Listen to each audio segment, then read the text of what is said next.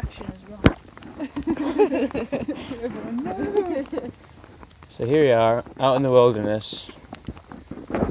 I'm turning you on a panoramic, but you can't see because we're in the wilderness and there are no lights.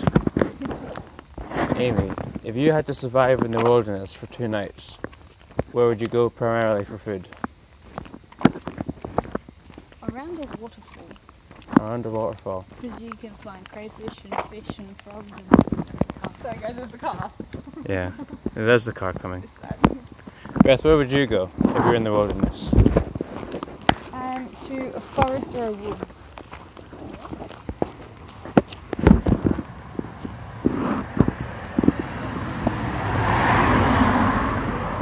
Alright then, that's our wilderness survival techniques. Get yourself to a waterfall in the forest, and then you'll have the best of both worlds.